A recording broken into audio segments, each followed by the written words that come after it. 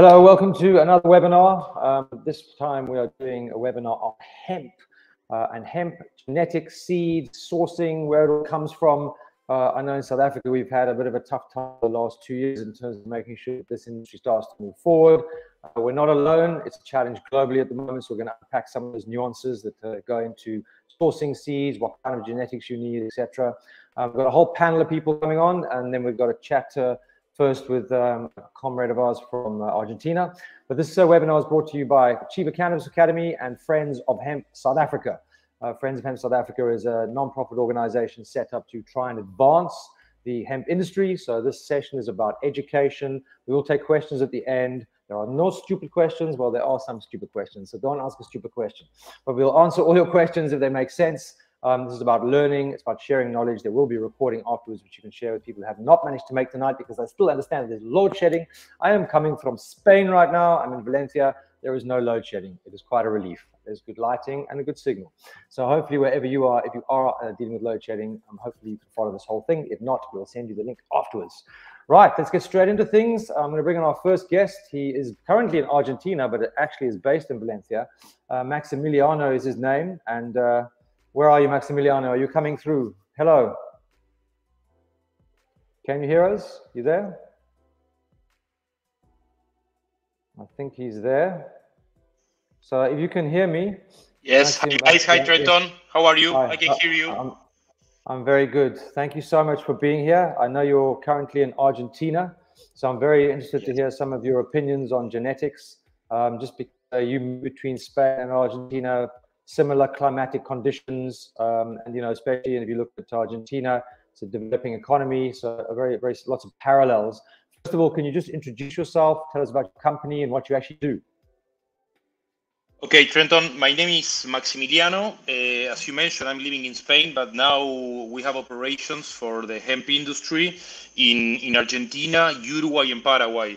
As you mentioned before, we share same latitudes and same climate conditions. So I think that some of the learnings we are having right now here, we can translate and transfer to you.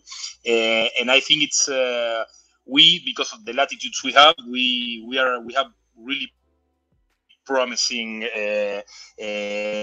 hemp industry in our countries. So far, what we are doing is validating different varieties from all over the world, especially European varieties.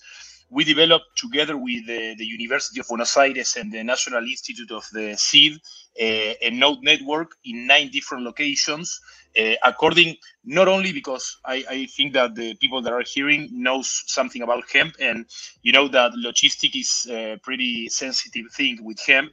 So we picked the locations not only because of the soil conditions and the weather and radiation, but also the proximity of different industries. So you know that hemp works as a local cluster. So we found on those places, those 9 locations, cold press oil lines nearby, and different industries like chemical, cellulose, auto parts, or textile that are nearby within the 150 kilometers around.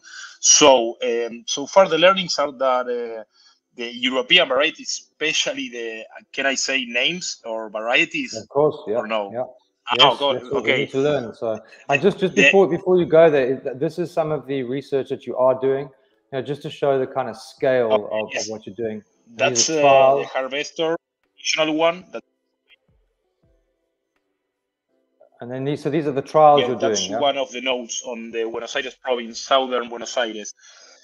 So did you have something?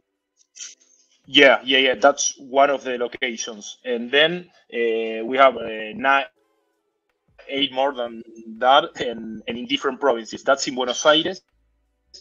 And so far, for example, the performances of the Polish varieties, they are public ones. They are from the Polish hemp program, that they are from within the Ministry of Agriculture. They are performing extremely well, especially for grains and dual purpose.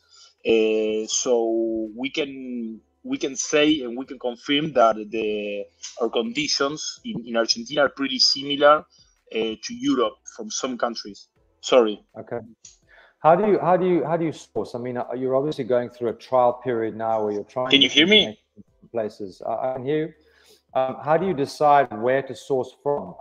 Are you that early in the stage where you're just looking for whatever you can get from wherever you can get to test out? Sorry, I'm hearing now. I just wanted to know how you source your seeds. So do you just source them from all over the world and you're busy testing them? Is that the process you're in at the moment? We seem to be having some issues from Argentina. Let's just give them one more sec. Here's another clip of some of the stuff that they do. You can see it's quite a serious operation. Obviously, everything documented because they're testing different genetics. But it's exciting. And I think what we forget is that we can't just throw seeds in the ground and hope for the best. We've also got to make sure that, that we do things properly and test them. All right, let's see. I think you're back. You're back. Yeah, sorry. I'm having troubles with internet. Problems of the South Hemisphere. Yes, we know them. I just want to know, in terms of sourcing at the moment, so where are you're sourcing genetics from all over the world and then you're trialing them. And how far down the line are you with trials? Okay, so yes, we are trying, especially as I mentioned, European ones from hemp pit, for example, from France, from the Polish hemp program, from Italy, from Asocanapa, from Hungarian varieties, Chinese ones also. And how far are we now? We are starting to harvest. We are harvesting, so we are gathering all the information from the lab. So we are not quite yet with all the information, but what we can see, as you see on the videos and the photos, that we can see that the performance for dual purpose are really good. You have seen the yellow one that is French is performing very well, even better than in France. We were in France on their before harvesting, and so it's very promising. And we are discussing with them about this. So the yields are good, but not only the yields, we are waiting for the nutritional properties of the grains. For example, we are evaluating that with the cold press soil companies in Argentina and Uruguay and Paraguay. So we are getting all the information, not only the yields, but also the quality of the grains and the fibers, and for specific uses of the specific applications for different industries. So I think that's the key, I mean, the most important thing, because as you may know, the bottleneck of the industry is not on the field. I mean, countries like yours or ours, I mean, the hectares, the amount of plantable hectares that we have is enormous. And what we are expecting is the pull of the demand. I mean, that's the bottleneck. And that's why we need to standardize different products for the application of hemp derivatives. Well, I guess processing is still a challenge for you as well, because that's obviously a global issue at the moment, is especially if you want to do fiber, is actually decortication machines, etc. You have a subsistence farming community in Argentina. Is there an effort at the moment to bring in rural farmers? You talked about these nodes. Are they kind of nodes that include the local farmers?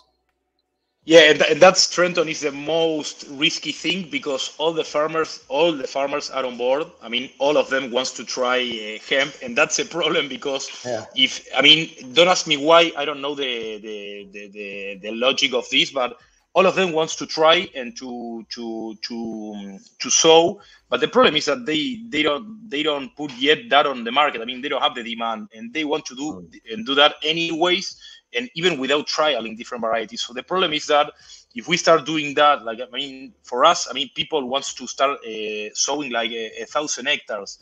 Make no sense, and they won't have the best yields ever. And the problem is that among them start discussing that. I mean, no, maybe hemp doesn't have the best yields, and if they start having a bad experience, I mean, it's like a user from any app. Like, if they have a bad experience, they won't be trying again. I mean, so that's a problem, and that's why we are pretty clear on that. And luckily we have on board in Argentina, around 90% of our agriculture is no-till, so it's direct sowing.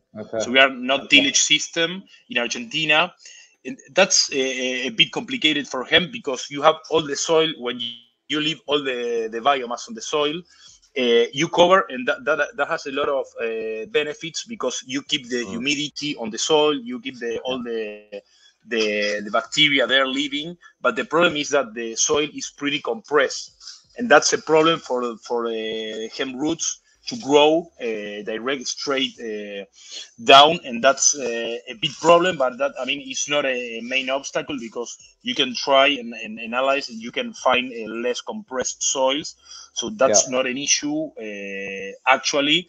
But the importance is that we have the main association that aggruppates all the farmers, most of the farmers in Argentina, that they are bringing on board to our project, to our company, and they are helping with the diffusion of this crop.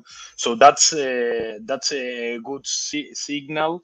But the thing is to control the farmers and not let them try hundreds and hundreds of hectares. That's easy to achieve in Argentina, because I think that the worst part of that is pretty sensitive.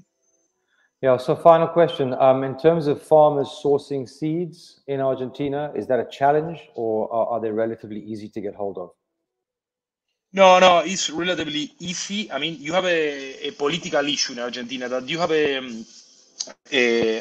some restriction for importations, because they want to develop the national industry. But you have a lot of people that, because the law is new in Argentina, last year they approved hemp and cannabis, but they are regulating the law. And there's a lot of people pushing from forbidding the foreign varieties and develop our local markets, but they don't realize that we don't have yet land races. And if we wait for developed land races, we will lose a huge opportunity, because, in Argentina, we have a giant neighbor that is asleep right now, that is Brazil. They didn't legalize yet, and they have an enormous market, but they have tropical weather. And so we have some time until they legalize, and then they adapt varieties for tropical weather. And we have this opportunity, and the government is understanding that, and they start letting us to register foreign varieties, to start doing breeding locally with the owners of the germplasm. So that was a really tricky situation and really stressful, but luckily we could share with them the opportunity that we have as a country, and they are open to do that, right? To start taking advantage of the varieties from abroad and the most developed varieties.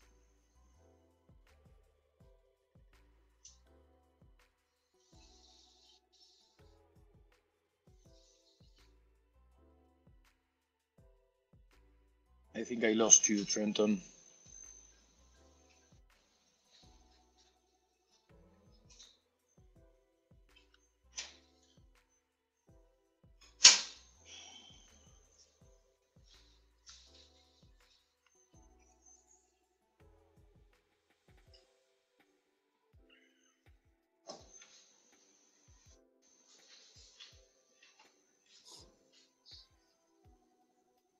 Are we back? I think we're back. I'm still here, but yeah, sorry. No, we're back. Sorry about that, everybody. My internet completely dropped out. How bizarre. Max, we've come to the end of the time. So listen, I really, really appreciate your insight. We're obviously very open to working with countries, especially. I'm sure you've learned a lot of knowledge that we could learn from. So I look forward to keeping in touch with you. Thank you for your time, and enjoy your trip to Argentina. I'll see you next time in Valencia. Thanks to you, Trenton. Thanks. See you soon. Cool. Thanks. Great. That was Maximiliano, growing hemp in Argentina at the moment, testing it all out. Also based in Spain, so some good connectivity there and some good opportunities to share information, which is what this is all about. This plant is trying to come online. It's brand new. We're still learning as we go along. It comes from a prohibition space, ridiculously, but that's the way it was. So it's important we share knowledge as much as possible. Let's not forget that hemp has amazing, amazing, amazing potential to really change a lot of things on this planet from a sustainability perspective. So we need to bring it online as quickly as possible. Right, let's bring everyone else into the room. Linda, if you can just bring everyone in. Natie, no stranger to hemp webinars, welcome. We have Kwena from the ARC and Tseli. I'm going to let you introduce yourselves, and Ayanda, so we can just quickly go around the room. We start with you, Natie. If you can just do a quick introduction, please. Yeah, how's it? Thank you, Trenton. Thank you for this platform. I come from a farming background and ornamental horticulture. I've been doing that for the biggest part of my life, and been growing cannabis at home for basically the same time, and then just basically shifted my ornamental horticultural experience into cannabis big time. And then hemp came along at first as for me a social response to some of the projects that I was busy with. And then I realized that the plant likes me, and I've been growing it ever since, and really playing with the genetics and what we can find in South Africa at the moment. Really having a lot of fun with the plant, really having a lot of fun with him, really. I know you're also doing a lot of trials, like some of the pictures we saw from Maximiliano, which is so necessary. So thanks for all the work that you're doing. Tseli? Thanks, Trenton. So it's TD, Khiba. So in Sesotho, the LI is a D. So I always... There we go. That out of the way. Thank you. So I'm a practicing lawyer based in Maseru, Lesotho, although I did most of my legal studies in South Africa. I've been working in the commercial legal cannabis industry since 2016. At the time, Lesotho was the only African country embarked on this journey. So I've been working with that in that environment as a legal advisor, compliance manager, and legislative drafter. So I just really liked Natie's comment about how the plant likes me. So I think I'm pretty much in the same position. The plant has led me to Vienna currently, where we are attending the UNCND and listening to very interesting conversations around regulation of the plant. So I hope to come back with good feedback. Great. I know you're there with Fields of Green for All as well. We're doing some presenting. So good luck there. With a real sort of global audience today. Vienna, Valencia, Argentina, and Johannesburg, and the West Cape. Yeah, thank you for joining us. Kwena from the ARC, which is the Agricultural Research Council. Can you just quickly tell us who you are and what you guys do, for those who don't know? Thank you, Trenton, and thank you for giving us this opportunity to come and share what we are doing in terms of the hemp cultivation in the country. Yeah, as we mentioned, I'm from the Agricultural Research Council, and the ARC have been involved with the hemp research for the past 25 years. And yeah, I've been involved with the research projects at ARC since 2007. That means it is the past 15 years that I've been involved in the hemp research. Thank you. Great, thanks for being here, Kwena. Ayanda, no stranger to hemp. Hey, Trenton. Good evening, ladies and gentlemen. Very lovely to be here, and it's really great to have our panelists and all of the guests who have tuned in. I'm Ayanda. I'm the president of Friends of Hemp South Africa. I wear a number of different hats in the industry. I've been around for about 10 years, working across 4 continents, and I am particularly passionate about the importance of seeds as it relates to kickstarting the industry, but also as a tool to be able to empower, I think, our local heritage and some of the amazing resources we've already been endowed with in South Africa, particularly. So looking forward to the discussion. Thank you very much, Trenton. Great. I think I'm going to start with you, Ayanda, and just you know, I appreciate there are all different kinds of levels of people on this webinar. So you know, what is a hemp genetic and why is it important? What is the definition of a hemp genetic? You could maybe start with that, Ayanda. So I think maybe and I'm not an agronomist, so maybe Natie is probably the better person to answer this. But I mean, effectively, what we're talking about here is not really a distinction between sort of what is hemp and cannabis. So just importantly, that basically we're talking about the same things. It's sort of if you imagined that all of us who are on this call, who are of different shapes and sizes, are all of the Homo sapiens species, but we all look different, we sound different, we have different kinds of features, both that you see and others that you don't necessarily see. And so genetics and the varietals and cultivars are effectively those things where you have cannabis for different types of end uses. So some cultivars of varieties of cannabis are bred to be very, very rich in fiber because they're used for those particular end applications. Whereas other might be very useful for grain, for example, and give you lots of seeds.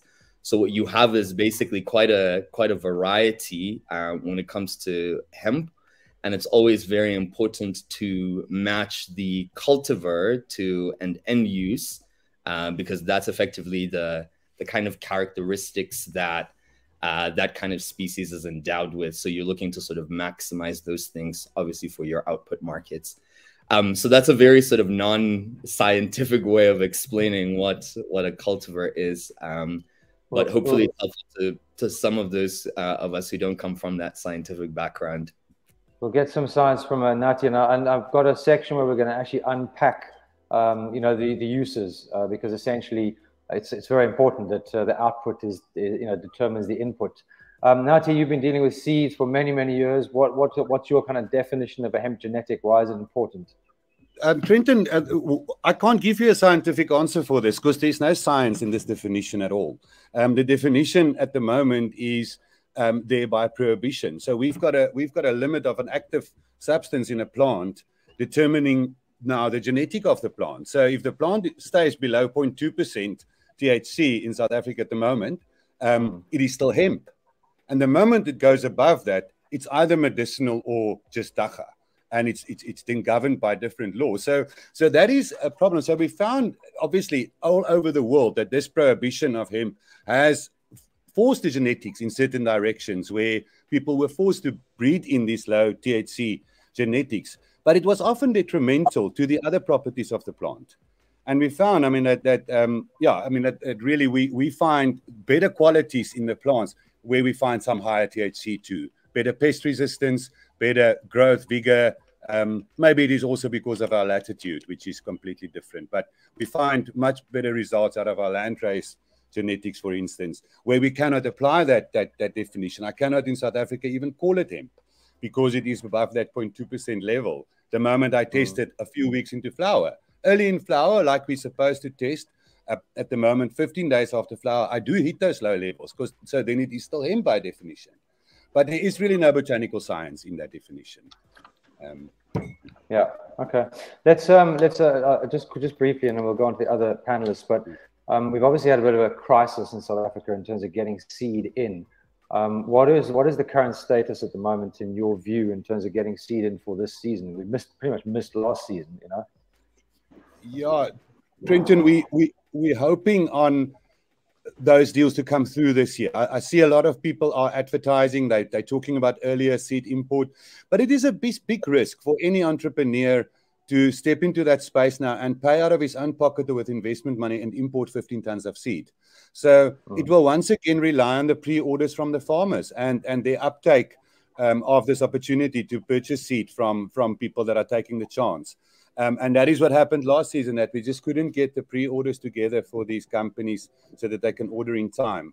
And then if you end up with a small order, also the overseas companies are not really interested in providing all the phytosanitary certification that's needed for South African market. And there is a bit of a tit for tat going between South Africa and Europe at the moment because of the false codling mot regulations on citrus now, and South Africa is also playing a bit hardball on it. So yeah, there's some strict requirements that are normal. I mean, any person that imports seed into the country deals with that. It's just that the hemp industry is new, and our suppliers are not used to testing for all these pathogens that we sit with. Yeah, so a lot of hope. We hope it's going to work. More people are going to get seed this season. I would like an update from Kwena where we're at with the ARC seed and when we can expect any multiplication of that to some degree, because that's really what we're excited about, is those two varieties that were bred in South Africa. And then, maybe accessing the opportunity to further improve and bring it in with what we've got at the moment, because we've also moved on quite a bit since those two varieties were developed, if I'm not mistaken. Yeah. Yeah, well, that's a good opportunity. Kwena, so, you know, I'm sure you're acutely aware of the seed challenges we've had. And one of the challenges, I think, that's been exacerbated by the sort of lack of supply, especially with the sort of rural, smaller farmers, you know, who don't necessarily have the capital to put up front for large seed volumes, that are also still figuring this out on the ground. What is the status with Hemp 1 and Hemp 2? Is there any chance of them getting into the marketplace anytime soon? And what would your advice be to the industry from an ARC perspective in terms of how we can smoothen the process to get things out? Okay, thanks, Trenton. Maybe just going straight to the point. At the moment, SA1 and SA2, are not yet registered. We have submitted the documentation for the registration of those cultivars. Unfortunately, yeah, we are still waiting with the hope that everything will be finalized before the beginning of the growing season. And by the way, even if the completion of the registration is completed by now, we won't be able to supply the farmers with the seed because we still have to do the seed multiplication so that we have enough quantity of seed to be able to supply the farmers. And one other important thing that I also need to mention is that the two varieties that we're mentioning, they were developed and were tested under certain conditions, but they were never tested under other climatic conditions. For example, in Limpopo, Mpumalanga, Gauteng, for example. So because of funding, we couldn't test them under those conditions. But we can assure the farmers that these two cultivars can do very well, even better than the imported cultivars under the conditions of the Eastern Cape and the Western Cape and also part of KZN. The Department of Agriculture just came in, like what ARC is currently doing. They come in with the funding that we are currently doing. We are testing those cultivars under Gauteng at the moment, under Gauteng conditions. With the aim of testing them under all conditions in all provinces. And we are not only going to test only SA Hemp 2 and 1, but also other cultivars that we have in our gene bank, because we might find that there are cultivars in our gene bank that can even do better than SA1 and SA2, because we don't know. We have never tested in those kind of conditions. So that's what ARC is currently doing with the funding that we got from DALRAT, of which we wish that we would have gotten this funding earlier than now. Thank you. Well, that sounds very encouraging that at least it's moving forward. I mean, I think one of the fears that we have, is that, if we become an import market for seeds, then essentially we are exporting capital all the time, which is, I know that I like to call them the seed mafia, are starting to lock things down in certain African countries. In Tanzania recently, they passed a law that if you are caught sort of secondary seed trading for vegetable fruit seeds, that you can get up to 12 years in prison or a $220,000 fine, which is completely insane considering it's a market where seeds have been traded openly for many years. So I think that one of the keys to the success of our industry is making sure that we do have control over genetics, and we are able to multiply seeds locally, and we are able to create genetics or seeds that work, for our environment. You stay in Lesotho. It's a completely different market. I know that the THC market has been heavily driven out of that space, but there has been a lot of talk recently about hemp becoming a potentially viable crop in Lesotho. Can you unpack some of the challenges you might be having getting seeds and genetics? Is it an issue? Thanks, Trenton. So currently, again, maybe to Natie's earlier point, the challenge is really around the definition, because also in our law in Lesotho, our legislation just refers to it as cannabis. Therefore, there's no distinction with regards to hemp. There's no distinction with CBD products. So that has also led to quite a complicated structure, in the sense that there are some clients that I serve that their licenses do also permit them to engage in the hemp industry, although the licenses are still then typically issued by the Ministry of Health. So they've obviously been a lot of debates around whether or not then legislation should be reformed so that it is separated, so that the Ministry of Health deals with the health aspects, and then we have the Ministry of Agriculture to deal with hemp and agriculture, which is probably more appropriate when we're talking about hemp. However, to my knowledge, that has not advanced further than those discussions at this point. So in my mind and in my experience, I found that complicates things a lot for operators that may be looking to do something completely different in the industry when they're dealing with substances that are not psychoactive at all. So those are the challenges that we currently face, where you find that maybe clients that are trying to buy in seeds from abroad, they are required to get all sorts of permits and clearing documents from the European market that is supplying the seeds to Lesotho. Whereas for the European entities, because it's classified as hemp, they can freely trade it among themselves. So it really leads to a lot of administrative work and a lot of bureaucracy, which is unfortunate. So we're hoping that there will be some amendment soon relating to the definition.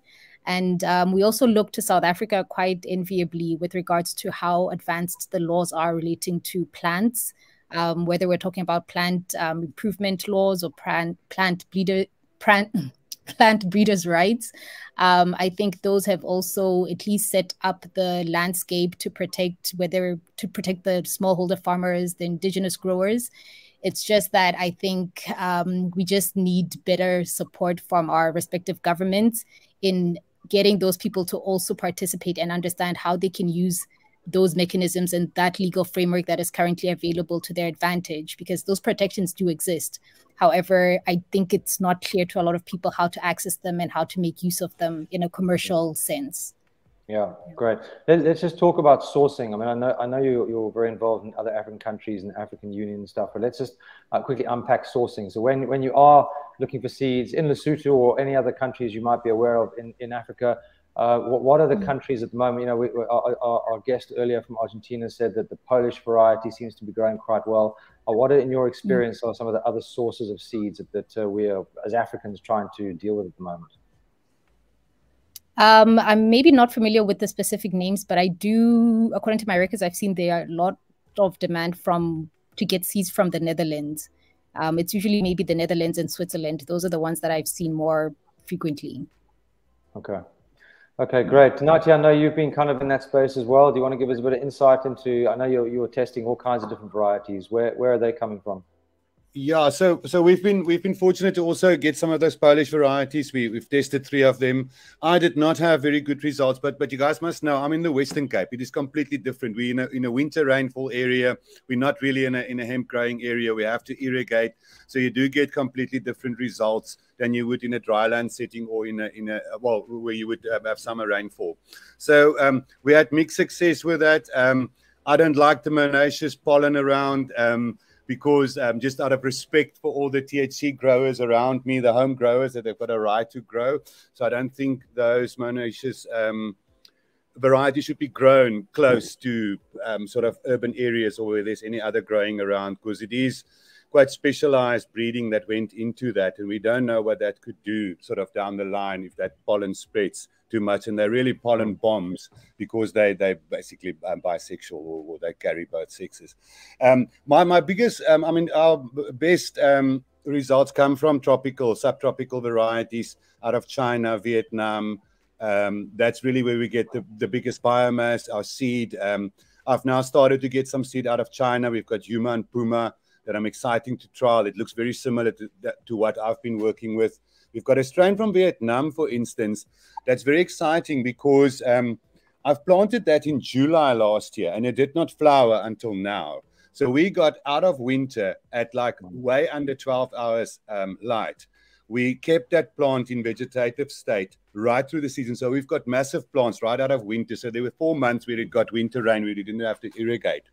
And interesting enough, the only other plant that shows exactly that same trait is landrace seed that I brought from Mpondo land last year in June. And I trialed them right next to each other. I also had Professor Deploy there a few weeks ago, and he was also very excited about those traits that we're finding there. But then when you flower them out, you are going to find higher THC in them than what is legal at the moment. But so that's the kind of thing that excites me. Into the future, we would really like to, in the Western Cape, get our winter varieties in a shorter time period so that it can be incorporated into our canola and winter wheat farming setups. So you have another rotation opportunity for them.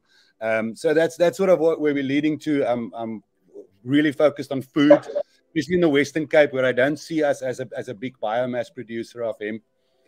So yeah, there's some exciting things happening. And in fodder too. I think that's also for the Western Cape a big opportunity for under irrigation to grow it as fodder.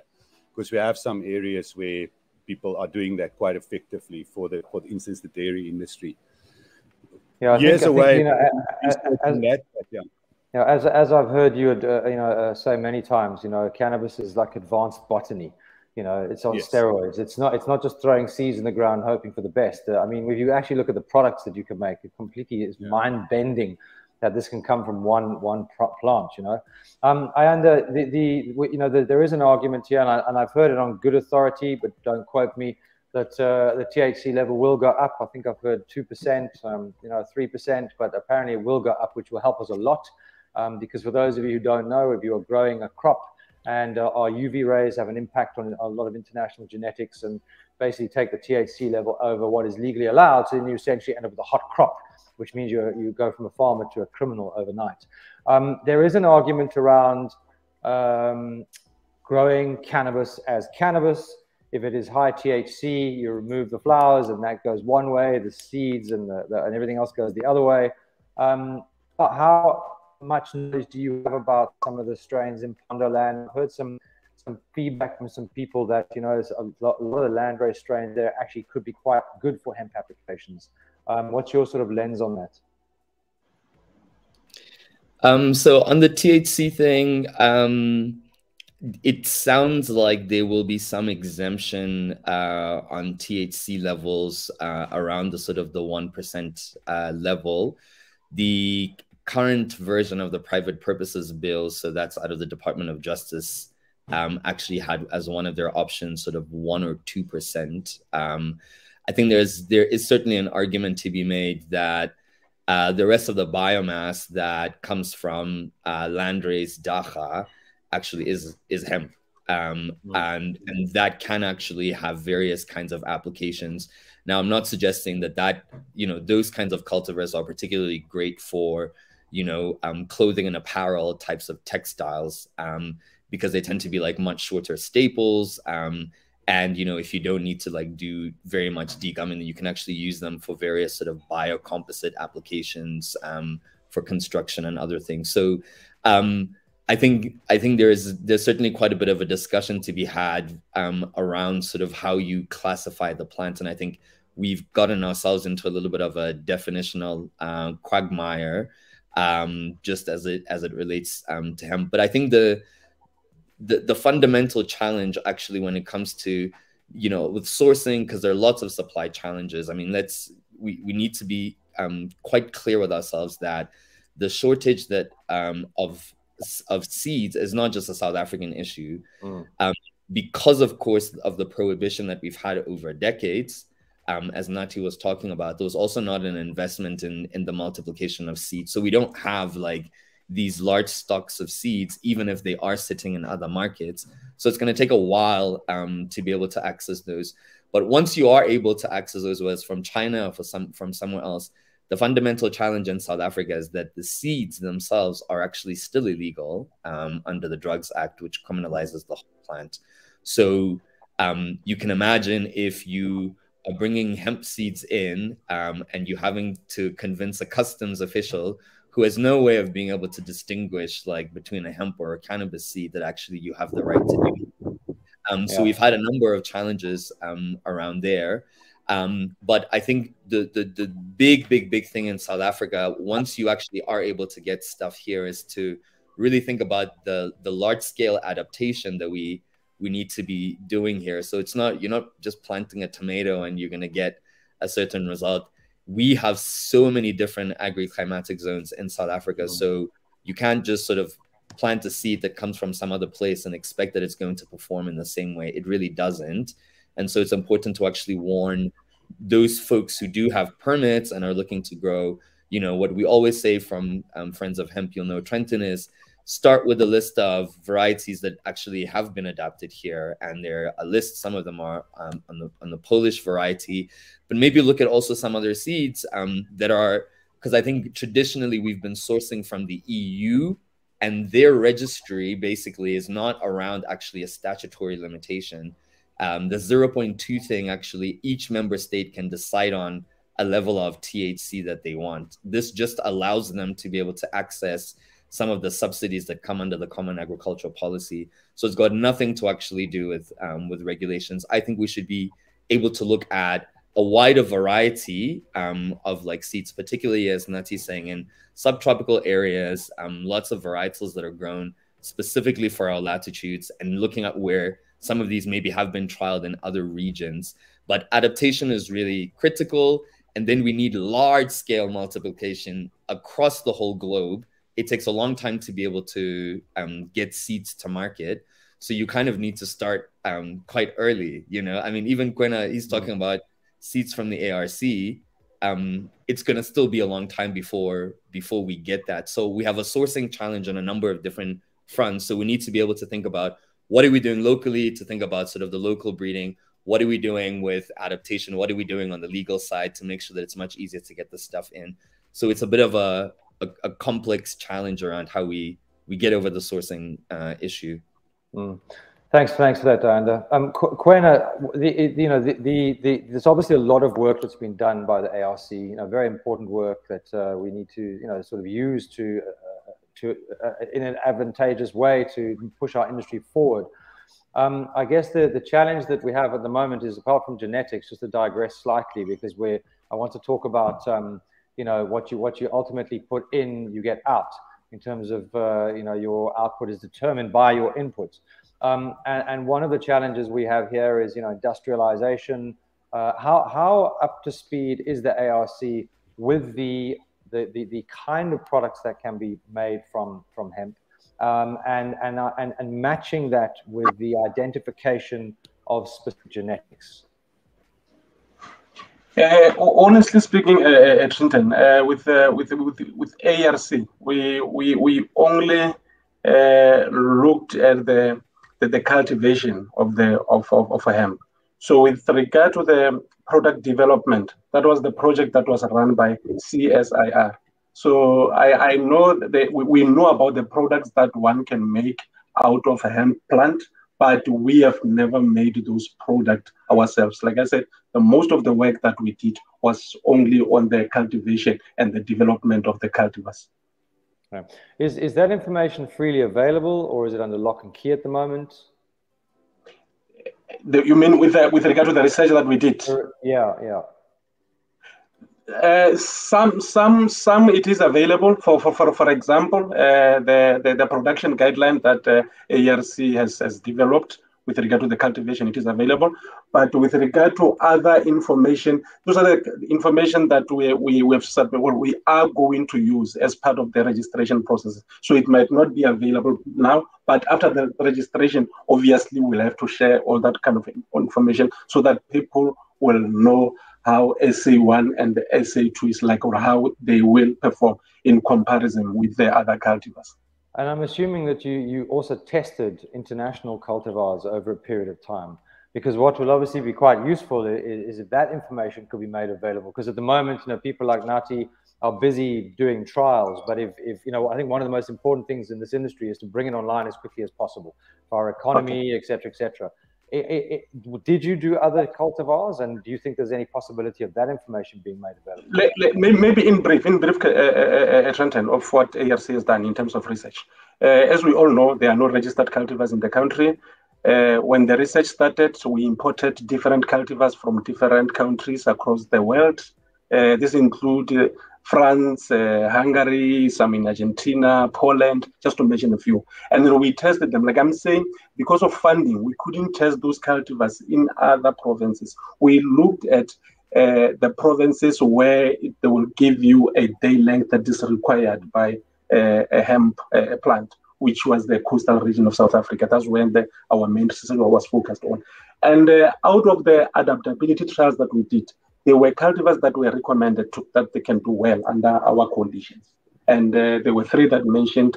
There were Futura 77 is one of them, and Compoldi, and then Novadaska. Those are the three cultivars that were said we can do well under our conditions. And then the aim then became to develop the cultivars that can perform better than the three that I've just mentioned. That's when we started with a program of developing those cultivars, SA1 and SA2. And of course, they were compared against those three that I said. After testing, we said these are the recommended cultivars. And those SA1 and SA2 always performed better than those three that I've mentioned. As I said earlier, the test was only done in those kind of climatic conditions. So we don't know how SA1 and SA2 will perform in other provinces where they were never tested. Have you identified what those two particular cultivars might be good for? Are they good for fiber, grain, or has it not gone that far yet? They were developed specifically for fiber production, not for seed, but for fiber production. Okay, interesting. Thank you. Thank you. CD, you know, this is obviously quite a minefield with all kinds of different sort of angles. You know, and I'm not to hone in on Lesotho just because you're from there. I know you have a very wide lens. But what are your opinions in terms of, are there particular outputs that we should be focused on in South Africa? Should we be focused on fiber? Should we be focused on, you know, bioplastics at some point? Where do you think we are in terms of the value chain? And do you think firstly, do you think there's a local market for certain products? And do you think there's an exportable international market for the more kind of mid to high tech level items? Thanks, Trenton. I think currently what we are also experiencing in Lesotho is really the questions around the development of the local market, because currently the emphasis has always been on exporting, which again, that has its own challenges. And because the industry, cannabis and hemp, is ever changing and always developing, that becomes quite a headache for operators to keep up with. So we are also exploring the prospects of expanding the local industry, and ideally that would then also include the development of local finished products. So whether that is medicines, whether it is animal feed, bioplastics, and so on. I think currently the discussions right now are really still quite broad. And I've also looked to some of the feasibility studies from South Africa, which date back to the 90s for guidance, because I think those are valuable studies that really speak to a lot of countries specifically. And currently, I can't say which products we should be going towards. However, I think the emphasis really at this point is the development of local markets and the production of final products, rather than us always exporting just the raw material to be further processed elsewhere. So that is really where I think the conversation is at the moment. Okay, fantastic. Thanks. There's a few questions that have come through. The first question is, which I'll probably direct towards you, Natie, is how do you tell if a seed is good quality? Can you tell by looking at it, essentially? That's from sort of Michael in the Transkei, actually. Yeah, Trenton. Yeah, you're looking for obviously there's some guidelines. You want the seed fully developed, and for that you need a dark seed on which the markings are properly developed. The best test is a press test. If you've got to do it by hand, you just press the seed, and a weak seed will just fold in your hand. And that's basically what some of the seed testing equipment also does. They just use air pressure or laser to do that, to just test the seed as a pressure test. But it's an intuitive thing. I mean, we pick the better seeds, I mean, to sow. So it's a difficult question to answer scientifically without the right equipment, but you do get a feel for it. And I would definitely say you want a plump seed, dark color, and it must be very firm under your hand. And I think a big part of that is obviously the source, getting it from someone that you trust, you know. And it's got to be fresher. We found that we're on the end of the European season, so we always get the seed that's already 6, 7, up to a year old, months to a year old, and then we find low germination rates. Then I hold back some seed of my own crop and plant that, and we get 99% germination rate. So the freshness of the seed is very important. And I think there's some problems in the supply chain at the moment, the way that hemp seed is transported, especially all the way down to the southern hemisphere, that we find low quality seed, which is due to other factors, where the seed was exposed to either heat, humidity, radiation, or something went wrong on the way here. And we find it with a lot of the seed coming in from the northern hemisphere. Yeah, absolutely. We're running out of time. I just wanted to stay on you, Natie, and just you know, I guess the next question is, you know, in terms of genetics, you know, where to from here? What do we need to still do? Trenton, it's really a shotgun approach. I mean, people must come from industry side, and I think that will guide our development. Where people come, like we've seen now with companies coming on board with hemp bricks. We'll see that coming on board with cellulose, with all these biofuel plants, and we'll guide it by the direction where our major markets are going to be, because we don't know yet. I mean, there's a lot of talk about textiles in my opinion, we're years off from a proper textile industry, but there might be some other lower hanging fruit which will guide our development. I see a lot of opportunity in landrace hemp. It is something that we just need to get around the definition and move that definition from a plant-based definition to a product-based definition, where we say, listen, once we've tested the fiber and the herd and even the roots on this plant, we find no detectable levels of the cannabinoids in that part of the plant. If we take the flower, we do find some THC levels, and split it there on a product level and not on a plant-based level, because that will open up the opportunity to really utilize what's already currently standing in the Eastern Cape in areas where it's become feral. And it really just seeds itself, and it comes up en masse in big areas. And I think there's a huge opportunity to just utilize that and then use that genetics. Like I said earlier, we've got these very interesting traits where they are long flowering plants and not really responding to daylight as much as you would expect. Use those traits and identify them and breed them into hemp varieties. And try and get that THC down if it's going to be important in the end. Look, we're looking at about 3% THC anyway. It's not like it's anything that you would buy in a club in South Africa. There we start at 15% THC. So this falls also, landrace also falls into a very weird space where people would tell you hemp is under 1% or 2% and medicinal cannabis is 12% up. So where we really fit this is also, I mean, there's no space for it. So I really think split it at product level, and then we can focus on utilizing these also genetically. Yeah, great. Thanks for that, Natie. Ayanda, where from here? I know that you have your beady eye on seeds and what's coming in from where, and how are you feeling about the prospects for this growing season?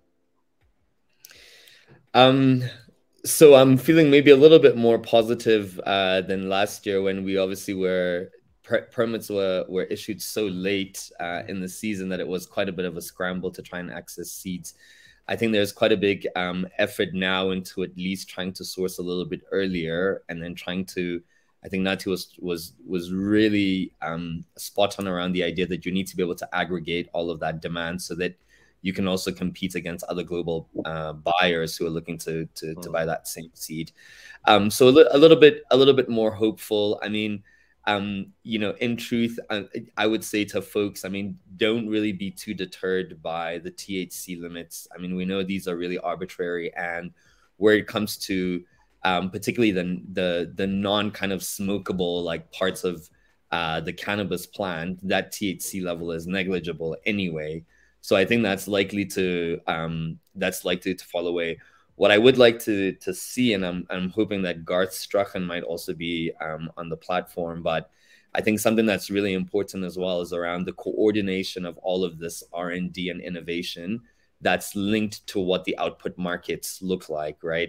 Because what we find is that actually lots of folks across the country doing very interesting things, but it's not really well coordinated. So there isn't a way of being able to consolidate that kind of competitive advantage to benefit from different kinds of economies, whether that's of scale or scope. So I am a little bit hopeful that we're pushing in the right direction, but I'm particularly hopeful because I'm seeing folks, various farmers across the country who are, yes, taking the risk, but also who are looking to test, improve their skills, learn a little bit more. And I think the way that we're going to do this is sort of slowly, but hopefully with a little bit more aplomb than what we've had previously. Yeah. Right, thanks for that. So I, like you, am definitely optimistic for this year. I think we just got to get plants on the ground. We might not know what to do with it afterwards, but we've got to start somewhere. Kwena, what would your advice be to the hemp industry at the moment in terms of how we can partner with governments and in terms of what you would like to see happen this year? Look, we do understand as ARC the frustration of the farmers or the people of the permit, but they don't have the seed to plant their field. And I know it's always risky also to source something that has never been tested in your conditions or in your area. You don't know whether the cultivars are going to perform better or they're going to perform worse. So, but that's the risk our farmers have to take at the moment. ARC is always open to collaborations.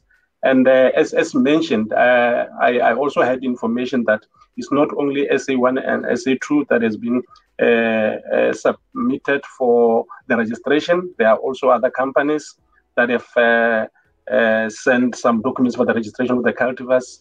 And if also there are the farmers here, we've got or we've developed seeds that would like also to be part of the evaluation that we are currently doing.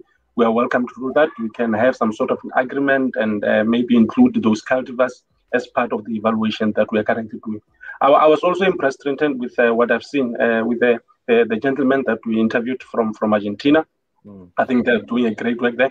If possible, maybe you can also share some contacts, his contacts. Maybe you can also form some sort of a collaboration with regard to the seed and see how it goes. But I was really impressed with what I've seen in the video.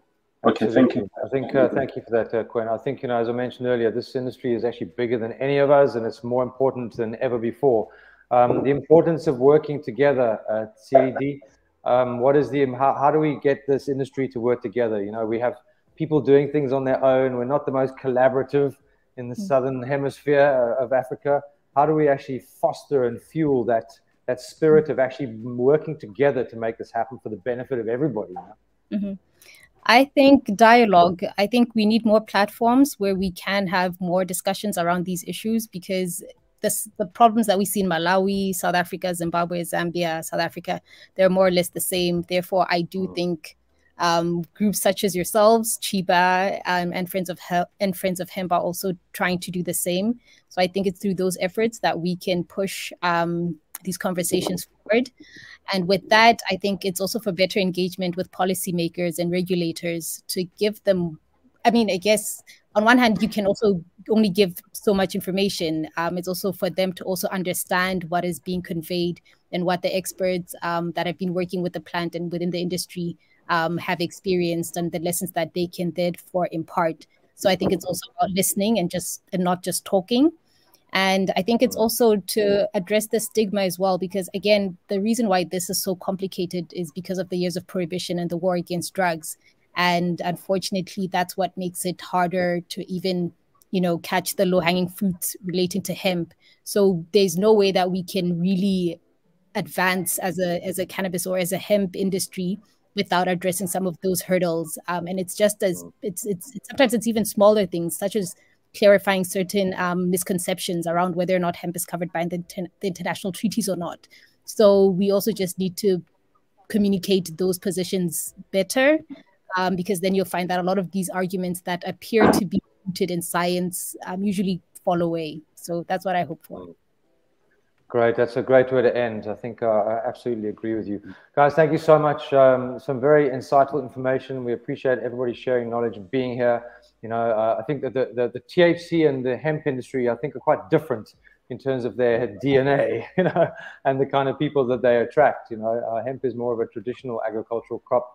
Cannabis has a whole nother sort of matrix that comes with it, THC cannabis. So I'm really hoping that we can find some good camaraderie, some good collaboration. And as you said, sharing platforms and sharing knowledge, that's what it's all about. So if you have people that weren't able to make tonight, please, this recording will be up by tomorrow.